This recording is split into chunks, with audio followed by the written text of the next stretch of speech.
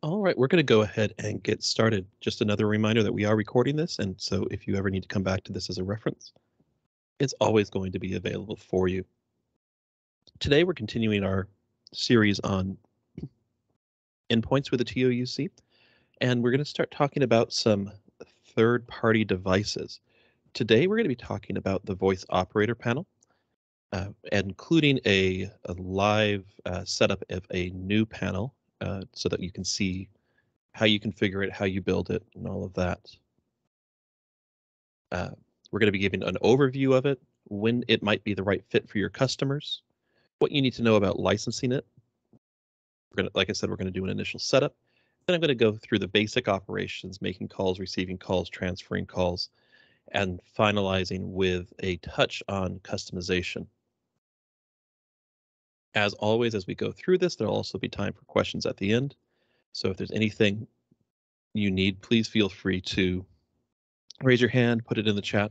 We want to make sure that we're here to address anything that comes up. All right, so let's go ahead and just start with a brief overview of what this does today. So the voice operator panel is a uh, operator and receptionist focused soft phone that's been in development since 2008 from a company called Joher out of France. It's highly focused on that operator style mode with a major um, support for multiple directories and integrations to make someone who's handling a large number of calls to make their life easier. We've tested and validated this against the UC and have been supporting deployments with this for years, which is part of the reason why we're handling it a little differently than other third-party devices.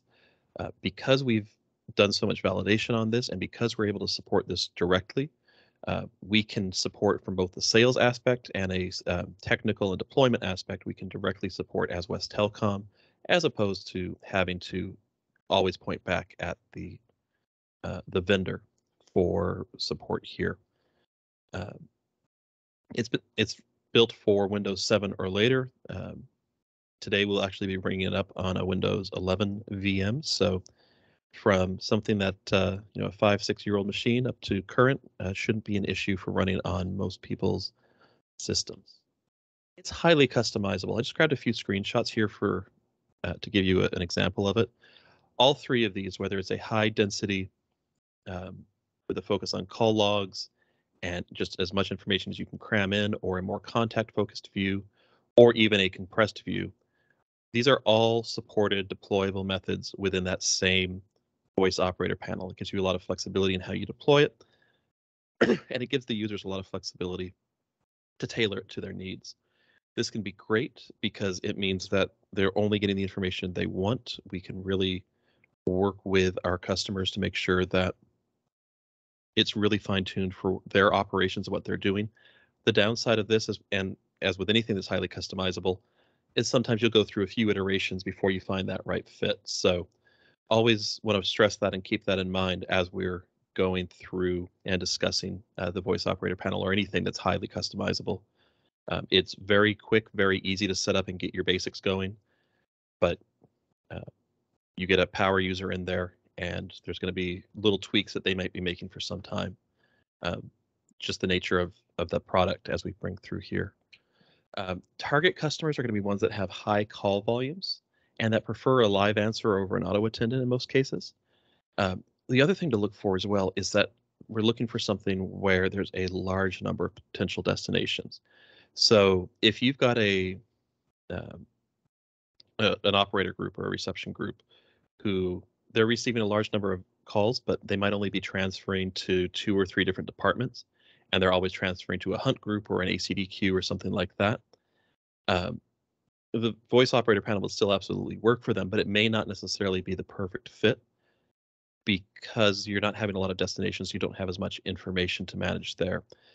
This would be much more of a case where you're coming into that receptionist or operator role, and that person is needing to transfer to a large number of different individuals, whether that's directing customers to the appropriate sales rep or the appropriate project manager or support team or clinician in a healthcare environment. when you're working with something like that, where you're juggling dozens or potentially hundreds of different destinations, and you want to make that available um, for those operators, this is a place where you can really see a lot of efficiencies here. One example is an early deployment we did with this. Had a single dedicated operator who we had to make some changes to the UC itself to support because she was processing so many calls throughout the day. She would routinely have managed 500 plus calls by lunchtime. Now, I'm not saying that that's the expectation for anybody there, that you've got to be very quick, very fast, and very energetic in order to handle that, no matter what tool you're working with. But the higher the call volume, the more this makes sense. And it really only makes sense if you've got that dedicated operator position. So if you've got a calls coming in and they go to a hunt group and one of 20 people grabs it as they're able, otherwise it times out to an auto attendant. Certainly, again, this could work for them, but much more commonly, this is going to be your job is to handle inquiries, handle calls, and get them to the right place. And that's where this is going to really shine. With licensing, this is licensed a little differently from first-party products. The first is that it's a per-device license by default, which means it's linked to the MAC address. When you install the voice operator panel, it gives you a 30-day grace period, and then to continue using it after that point, you have to have provided a license key. That license key is generated based off of the MAC address for the network interface that the voice operator panel is using for its voice traffic. Once it's locked in, it is a perpetual license. There's no additional support charges or anything else that comes into play outside of our standard system support, but it does get locked down there. It is movable for if necessary, but that requires working out to us so that our support team can manually transfer that license to a new MAC address. It is not an automated process, and if you're going to ever need to move the voice operator panel from one deployed system to another, make sure that you have the MAC address of both the old and the new system so that we can expedite that translation for you or that transfer for you. If you are looking at a deployment where this is going to be a lot more portable, there is an optional USB dongle that instead of deploying with a single MAC address requires that a USB drive be plugged in to the machine that is running the voice operator panel. This can be very useful for cases where it's moving throughout the day or you just want some more flexibility. There is a little bit of additional cost simply to cover the fact that you're going from software to having to ship equipment around, but it is there as an option for you. On the TO side, we're going to require a user license for it, but we don't require a third-party SIP license. We've validated this enough that we trust that user agent. We know what it's going to do, and there's no other device management or configuration needed on the UC, just the user extension itself. So we're going to go through quickly on the setup here, show you a little bit about how that operates. So the install and configuration, the first part you need to be aware of is that you can do a branded download directly from the link on here. So that's voiceoperatorpanel.com. And then we have a TO specific build. This is very similar to the production build. In fact, it is something that you can change a retail release into just by making a couple configuration changes. But we find that it's usually easier just to use this link. It'll always grab the right version as opposed to having to manually log in and select the correct version and then change branding as necessary. For small scale deployments, and that's generally going to be under 5 or 6 users in a system, manual configuration is our expectation, and that's what we're going to be doing today. For larger deployments, if you've got a case where this is going out to a large number of locations, for example, 20, 30 sites, and each one's going to have one of these, if there's going to be shared and common settings between them, especially around directory integrations, you can bundle that installer with a XML configuration file, and then just deploy that to each system. When we are installing this can be done either as a single user or system-wide. It just is going to depend on the nature of your customer setup.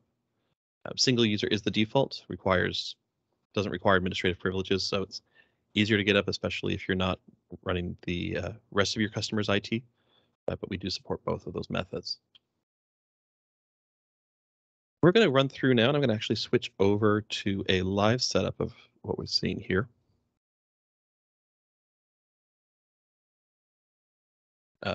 So I have just installed the voice operator panel, and we're doing a first run through right now. When you do install it, you do get a wizard that'll walk you through some of the basics, and that gets you about 90% of the way there for full operation. There are a couple changes you need to tweak afterwards, and you, of course, can also cancel out of this and just go in and manually configure it. It's going to prompt you for some key information. First is going to be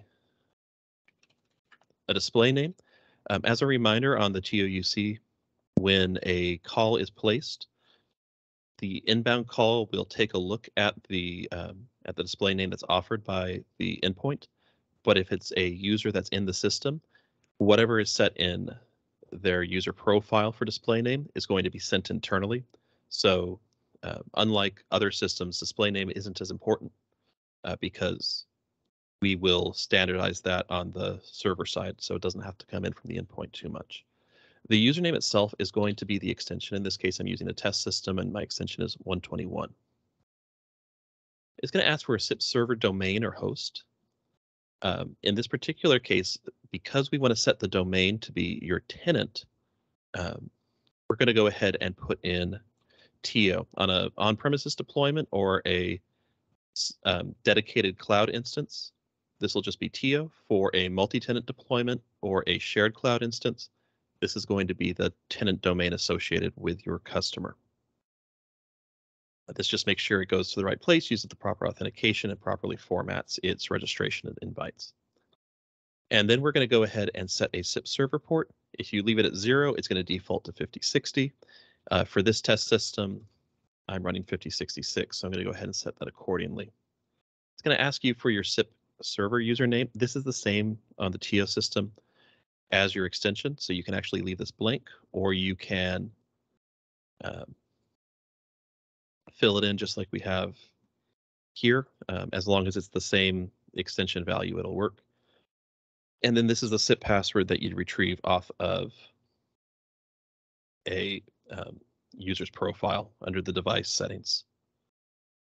Voicemail phone number is pound. And then the last one is an operator hard phone number. This is a feature that at this time we generally don't recommend and don't deploy, but it does allow the for remote control capabilities in some cases. By leaving this blank, we're telling it that we want to use the voice operator panel as a soft phone, which is usually the easiest method to configure, to deploy, and to support. So we're going to leave that blank for now. I'm also going to skip over some other information. You can actually set it up on with a mail client so that it can tie into email as well. So I'm not going to touch that in this particular case. If that is something that is of interest, do reach out. We can always plan more follow-ups here. And then for today's session, I'm going to leave these as default, but if there's particular audio settings that you want it to inherit when it starts up, you can come through and set these here rather than having to set those each time on boot, and it'll remember that through here. So it's going to configure and launch at this point. You'll also get a prompt for if you have an Office 365 account, because in that case, not only can it tie into email, it can also tie into shared calendars and the like. So there's a lot of power that they've added in with more recent versions. Again, today we're going to be focused primarily on phone traffic, so I'm going to leave that off.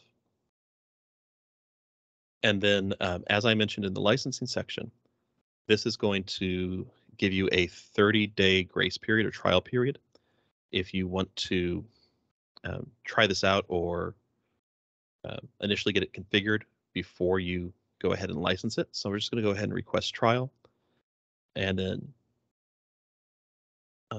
Fun. This is the fun part of doing things live. Give me just a moment here.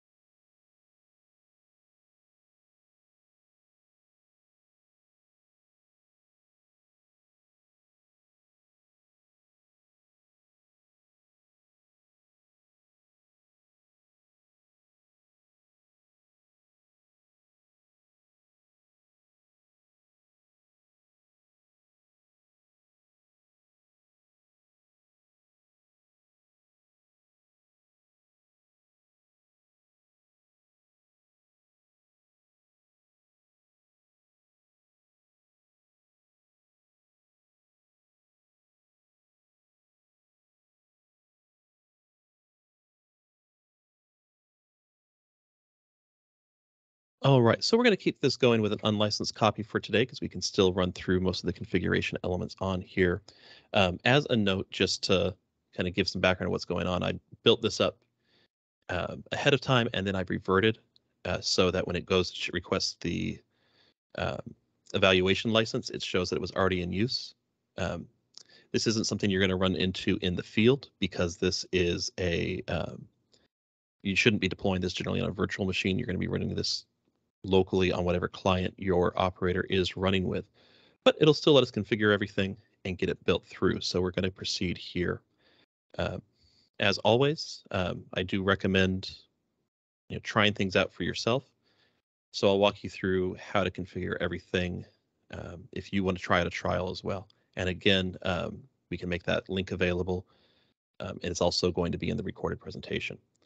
So when you first log in to the voice operator panel, you're going to get a list of all your settings, and it can be quite overwhelming. But where we need to start, it's just going to be account. This is your SIP account that's associated with the device. We've already set up a display name and username. We've got a voicemail number set up here, and we've got our domain. We do need to add in the SIP server address, which is not prompted in the wizard, so that is something that always needs to be added in. That can be your fully qualified domain name. That can be a DNS SRV record, or that can be an IP address. Always recommend using DNS where available. It makes it a lot easier if things ever have to change in the future, because you can point that record somewhere else and continue working with it, whether that's DNS SRV or just a standard host name record. There's benefits to both, just depending on timing. If you are using DNS SRV rather than explicitly setting a port like so, we'll leave that as a 0 to tell it to use the default port. For this type of deployment, generally you're going to want to keep with a UDP connection because that's the fastest connection time, but it does also support TCP and TLS deployments. As a reminder, if you're using TLS, generally you're going to need to increment your port by 1 because that is a separate port to make sure that all traffic over it is encrypted on here. We do not recommend using the older DNS Snapter standards or doing anything with that. So we'd recommend just keeping with DNS SRV if you'd like to provide service records on there. We've already got the SIP server username filled out. And again, if it's left empty, it's just going to inherit the username from above. And we've already put our password in here. It's going to give us an option for explicitly setting a registration of or an expiration of our registrations. We're going to leave that as 0, which is the same as just most endpoints where when a registration request comes in, the server is going to come back and say, here's how long you're valid for. Here's what you expire for. And then by default, it's going to leave SIP server pings. This is generally going to be a SIP options message enabled so that it can track latency, track quality, and keep any NATed ports open and mapped. Presence, or for your presence type, we recommend switching to presence because we can provide a richer report and richer details through here, but we can leave the presence prefix and the presence resource list empty. Other values we can take a look at is call intercept code for directed call pickup. If you put *0 in there, it can automatically bring that into a contact list. And then *0 and then $1. Pardon me. And for the intercom code, we can do a *5 and a $sign here so that we can enable that. At this point, we're going to go ahead and save. It'll restart, yell at me about the license again, and then we will keep moving. One thing to note is that every time you save on the voice operator panel settings here, it's going to prompt you for a restart. Now, as you saw, it doesn't take very long at all, but do keep that in mind if you're trying to put changes in while it is active. Other settings to take a look at while we're on here. I'll just run through these very quickly, just for your familiarity. We've got operator controls. Again, we want to leave this operator hard phone number empty. If you set a value in there when the call comes in, it's going to immediately receive a redirect to that other extension, and it can throw you off for call handling. So highly recommend leaving that empty, just to keep things simple. When we're in that state, again, we will just use this as a soft phone. Soft phone settings here let you control input, output, and speakers, so it can have options for ringing over a headset, for speakerphone mode are all built in through here, and it does have noise reduction and active echo canceller capabilities. If you need to handle USB settings, you can do it through here, and it can also even tie in with a USB light or loud ringer. So there's some additional capabilities through here. Global calls just configures how they're displayed both on incoming and outgoing calls, and we'll continue to touch on that as we move through here. So it's going to show you how long, by default, it's going to show you the total call duration. If you've put someone on hold, which you can do simply by answering the call and then either double clicking it or right clicking and select hold, it will keep that held otherwise, or it'll show you how long they've been on hold for. And then we can actually trigger a visual warning as well. So by default, if the user of this operator panel has left someone on hold for more than 2 minutes, it's going to actually start flashing and giving a visual warning. It doesn't change the behavior, it'll keep them on hold, but it does say, hey, this person's been on hold for a while. We do server-side music on hold, so there's no need to set a music on hold sound file here, so we can keep that empty. Incoming calls, you can customize the appearance of how it comes through. So do we want to reject certain call types? Generally, this is going to be set to none. We don't want to reject calls. The whole point of this position is to accept calls, but you do have some flexibility there if needed. You can configure whether this window pops up and comes to the front on an inbound call or whether you just get a toast alert. You can configure auto answer and enable auto answer on here as well. Depending on call volumes, sometimes that can be a little overwhelming. So that's something that the user themselves is generally going to pick whether that's a feature they would like to have rather than something that you'd recommend up front. You can, of course, change the ringer. By default, it's just going to be a standard US or Bellcore ring, but you can override that. So if they want different audio files, point to all of those. You can also blacklist callers through here. Again, most of that, because we run everything through the UC, we'd recommend handling anything like that on the UC side instead, but it is possible to support here as well. Same thing with outgoing calls. Generally, we want to just leave these as basic as can be, which is we just log those outgoing calls so that they'll be showing up in our call log later. One thing I do want to point out here, though, is that we can actually add in a web request. And so we can actually trigger a web request on an outbound call. This is going to be something that can be very powerful, but the specifics of how you use it are going to be varied based on the platform you're talking with. Speaking of platforms, we can also tie into CRM with this using a GET or a POST call, you need to provide in the URL to pull, and then it references the variables you need. So if you have a CRM or your customer has a CRM where you can provide a either the caller ID name or caller ID number. So name is going to be that $D. Number is going to be that $U sign that they reference here. We can actually have it open that URL either in a dedicated window or open it in an existing browser tab. We can control how that handles. You can control when that triggers. Again, it's going to vary. Specifics are going to vary based on both your customer needs and based on the CRM platform they're working with, but it is supported there. One thing, and I'll see if I can pull up a video for it since the licensing issue we ran into with this training this morning is going to prevent me from showing it to you live, is that in terms of call handling, we make, or it's available for drag and drop. So this is on by default. Generally, you'd only turn this off if the dragging and dropping features are causing issues for a receptionist or operator. They're saying, you know, this is just harder, or I'm getting to the wrong place. We can disable it so that they don't accidentally drag and drop something. Not a common thing, but it's a nice accessibility option if needed. What this lets you do is it lets you take an incoming call or connected outgoing call and then drag it over to a list of contacts that are pulled in from Active Directory, for example, or a local contact directory. Pull it over there and it'll immediately transfer that call. Again, that's where we can see that volume, where we can see that speed of call handling.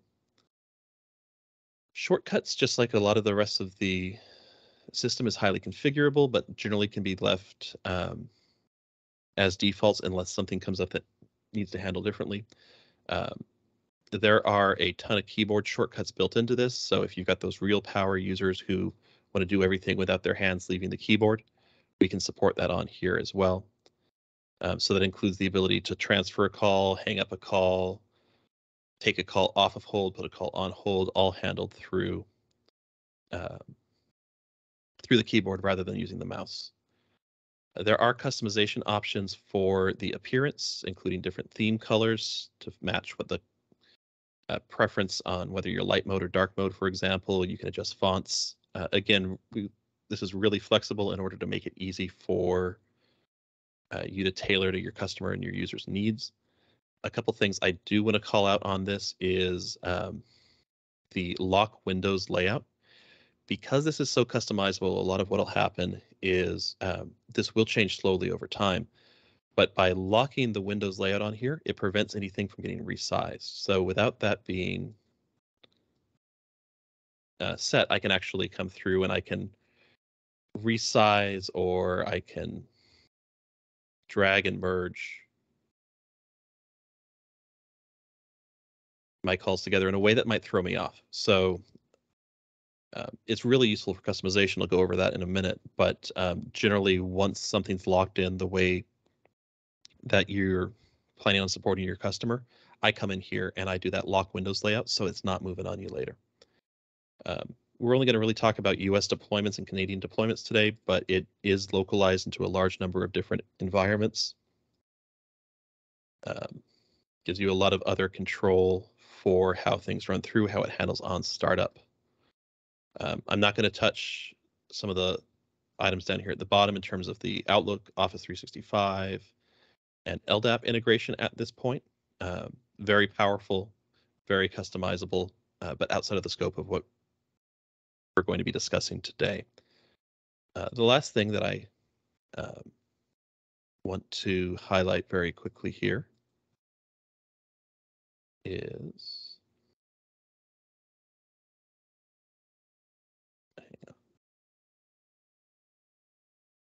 there's a feature on here that allows it to control transfers. It's been moved in this version. Give me just a moment. It's not where my notes show it.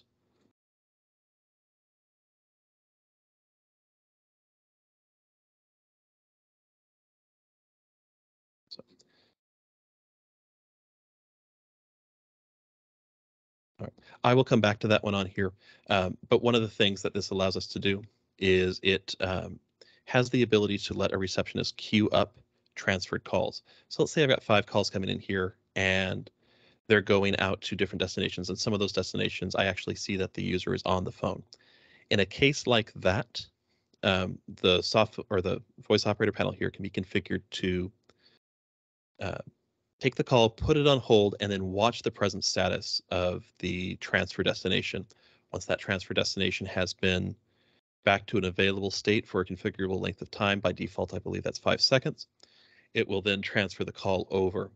If we disable that, it'll send the call over immediately, allowing it to ring through with call waiting on a secondary line appearance or go to voicemail or wherever else that might end up. We're going to talk a little bit next about some basic operations on here. So we talked about settings. I'm going to go ahead and apply a couple changes on here. Again, you can tweak almost everything we're looking at for what your customer is after. Incoming calls are going to show up in this list, just vertically stacked through here by default.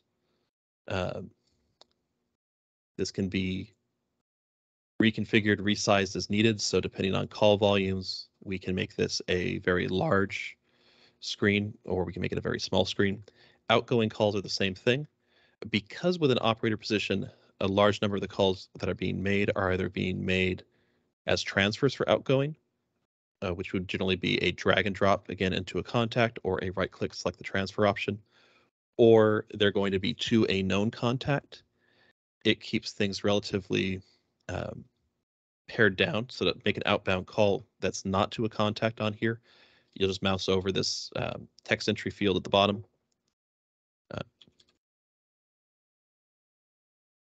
And then you can hit enter or hit the call button on here. You can also configure this from being a list view to a table view. Just again, one of those places you can control how much density and how much information is on there. At the bottom of the screen, you're going to see your status. So present status and whether you're on do not disturb or not can be configured through here. It'll manage server latency, so it can tell you, are you well connected and responsive to the server? Are you potentially having network issues? Voicemail access is one click away.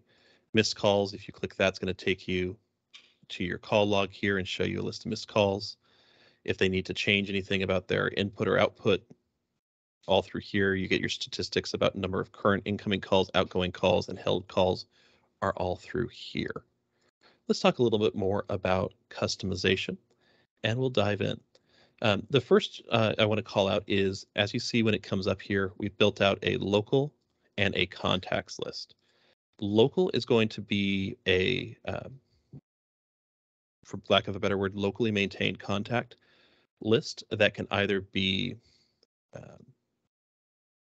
unlock that here. That can either be imported via XML, vcard, CSV file, and can also be exported as well. We can also, if we'd rather, come in and not do a full directory, we can create individual users here. One other thing I do want to call out is that we can actually point this to an external directory as well. So if there's a case where your customer already has an external directory in an XML format, it can be pointed at that and actually import that live and will pull on startup. So there's a lot of different ways to work with these. For right now, I'm going to talk just about the internal view. By default, it's going to be in this card appearance where you have the options to see mobile numbers, home numbers if needed, email, web links, and all of that can be brought in. We can modify this, set that all up. We can enable presence, and if presence is enabled, which can also be enabled on a import, so it's not having to be done manually each time. It will subscribe to presence, give you live updates on it, so you can see the status. Okay, are they on hold? Or are they on a call? Are they off a call? Are they busy? So you can know whether it's safe to transfer the call or not. The bottom of the screen here, you have a search option where you can search a number of different fields. Generally, it's going to be phone number or name is what we see searched through here, but you can search anything that is built into the contact list. From here, again, if we want to add in or rename things, we can do that all through here. Let's go ahead and add a new user.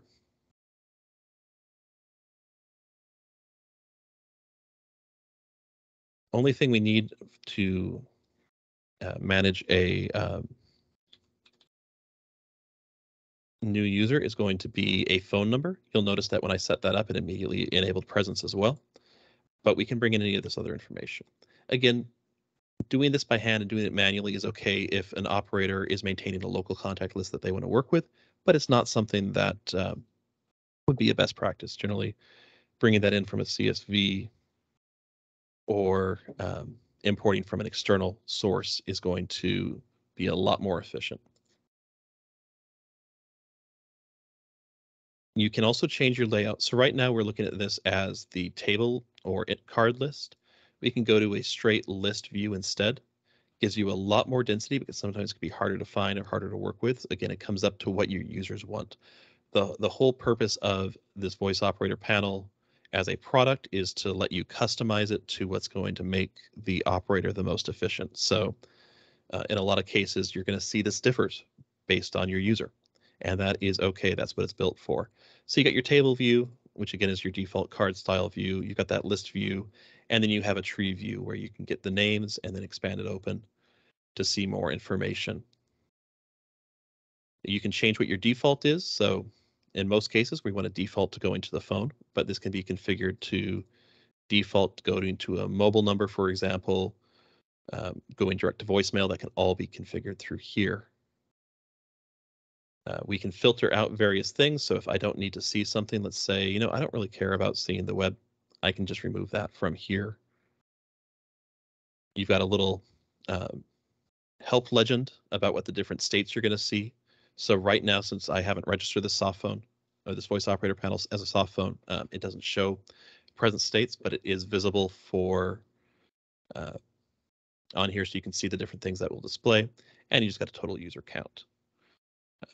Once this is populated up, this is the key part of your workflow is handling an inbound call, answering it, finding out where it's going to go, drag and dropping or right-clicking and selecting that transfer option to get it to the right location.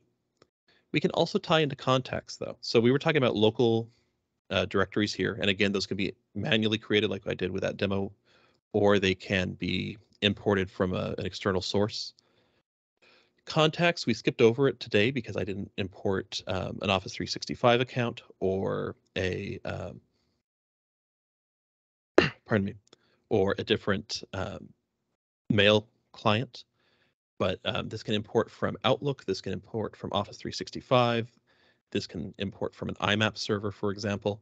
So that can be built out whatever contacts the operator has in the account they're configured for. And this doesn't have to be the same as the operator's own personal or dedicated email. It could be a shared one, depending on the needs of the customer.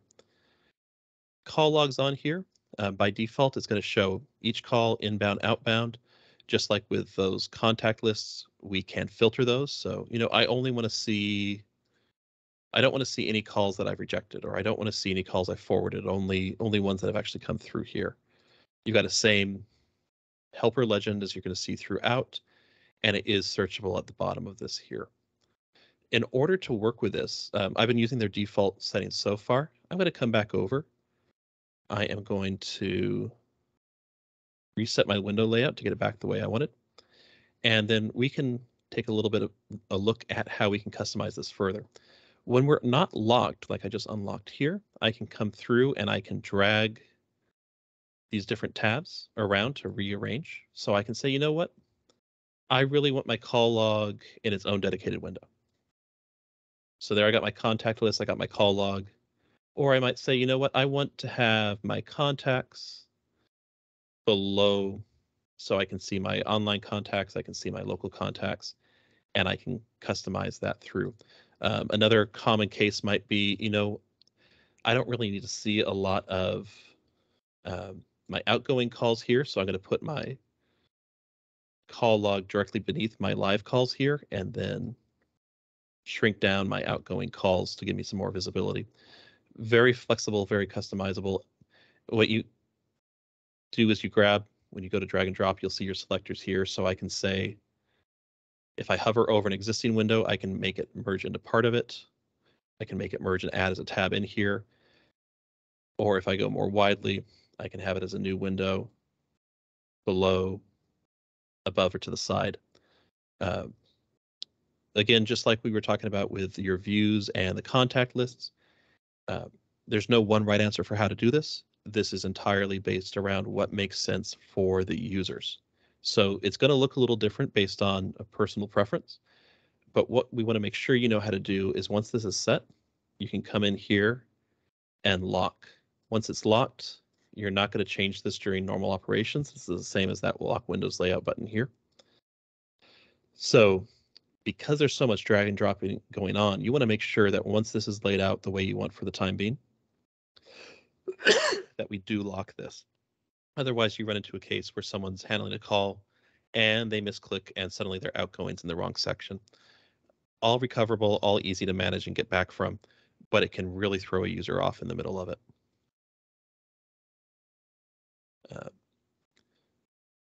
One other element I want to leave us with today, and then I will switch over to talking about what we've got upcoming next, as well as an opportunity for questions if there are any, is I do want to just mention, I talked about contact imports, I talked about local XML-based directories.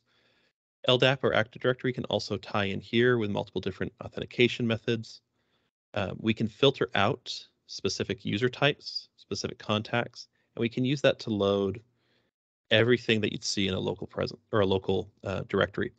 Most important one I found is to make sure that we get both the local phone field, so this is going to be the extension, the presence field, and then enable presence for all LDAP users.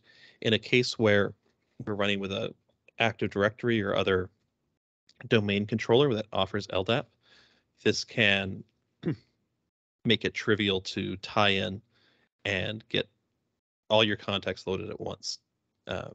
Highly recommend it for larger systems where you don't want to have to put that burden of maintaining contact lists on the user or going through, say, an Office 365 account. You can do a search on demand. You can have it cache instead. Again, very flexible, very customizable. I do want to, before we move on, I want to thank everybody for joining today. I do apologize for the hiccup with the license here. That teaches me a lesson for next time, but I hope this was useful and beneficial to you. Again, if you do want to try this out on your own, highly recommend it. You will have a 30-day license available to you. Just don't revert your system just before your training class so you can show it again, because it will think you're trying to pull a fast one and stop you from bringing it up without a license. If you've got any questions about this or anything else, please never hesitate to reach out. We're always here to help. Upcoming, we're going to continue to talk about third-party devices over the next couple of weeks with examples on conference phones, paging adapters, door phones, wireless phones. So if you have particular use cases that you'd like us to cover more formally in one of these trainings, please let us know. Happy to adapt and include that in here. After we're finished our tour of devices, we're going to move on to reporting and have some deeper dives into not only how to build reports, generate reports, but also how to interpret them and work with them to improve call flows and efficiency. So again, thank you everyone for joining today. If you have any questions, happy to take them now. Otherwise, I'll let everybody get a few minutes back in their day, and we'll talk to you next week.